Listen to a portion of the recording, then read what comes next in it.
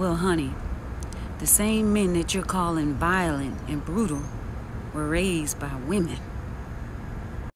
What kind of love did this? Because that ain't love. Love is sacrifice. And most women don't sacrifice their lifestyles for their children. They don't sacrifice their selfish emotions for their children. Statistics show that men have a better outcome raising children, so maybe it's the woman's love that we don't need, maybe it's the man's. So while you're all up in arms about a man because you have this internal hate for men, you should have some respect and honor for them because we need them.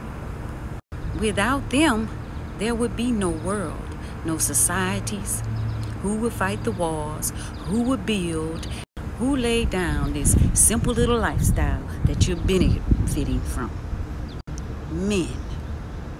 This does not negate the importance of women, but women have to do better. And first, they have to stop this man hate.